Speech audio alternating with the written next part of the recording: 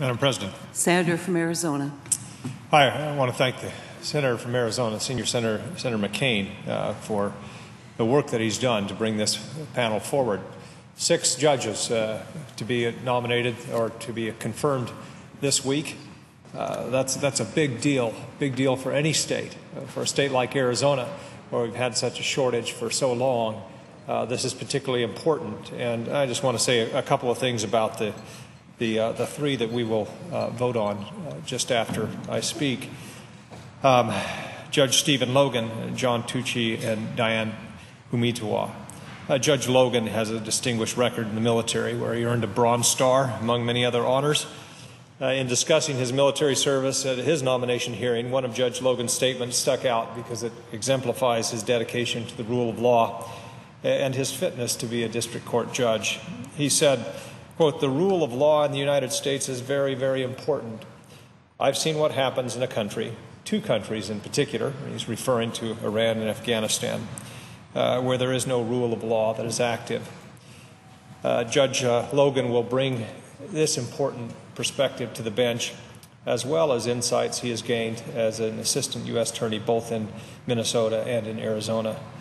He's familiar with immigration issues as well, which provide a bulk of the cases that he'll be looking at as district court judge. Mr. Tuchi has a long career as a prosecutor, having served the bulk of his career at the Arizona U.S. Attorney's Office from 1998 until now. He's presently serving as Chief Assistant U.S. Attorney, where he oversees civil and criminal personnel and operations. In 2009, he served as interim U.S. Attorney for several months. He has a legal career, or began his legal career as a judicial clerk in the 9th Circuit, and I think he's going to make a stellar district court judge as well. Ms. Humetewa, similar to Judge Logan, Ms. Humetewa has served as both a prosecutor and a judge, serving in the Arizona U.S. Attorney's Office as Assistant U.S. Attorney, then as a Senate-confirmed U.S. Attorney for Arizona from 2007 to 2009. She's also previously, she was acting Chief Prosecutor for the Hopi tribe and an appellate court judge for that tribe. As Senator McCain noted, if confirmed, she will be the first Native American woman to serve on the federal bench. I know that her varied experience as a prosecutor and a judge will serve her well in this capacity. Let me just say what a thrill it was to be in the Judiciary Committee and have all 6 of these prospective judges come with their families and to talk about their experience and how it would relate to their new role if they were to be confirmed. It was great to be there to see Diane Humetewa and family, and note that on the reservation there were many other family members watching that hearing being streamed and being proud that the first female Native American would be on the federal bench. What a great thing. What a great thing to happen, and it speaks well for her qualifications and the qualifications of the others as well.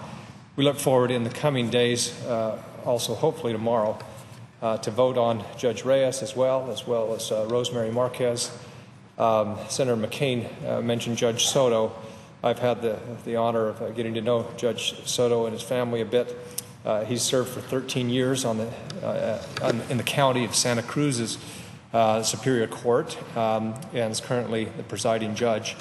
The only thing at that hearing that came up is the people of Santa Cruz County are going to be sad to lose him as a judge. He has been great there, and he'll be a great district court judge. I am so happy to go through this process. This is my first time being relatively new in this position, to go through the process of having judges nominated and go through the process. And it was a pleasure to work with Senator McCain on this, and also with the White House and the President in making these nominations happen. So I urge my colleagues to vote both for cloture and for final confirmation of these 3 judges today, and hopefully the other 3 tomorrow or later. I appreciate, again, the President for making these nominations, and Arizona has waited a long time to fill these judgeships, and we're pleased to do so this week. I yield the floor.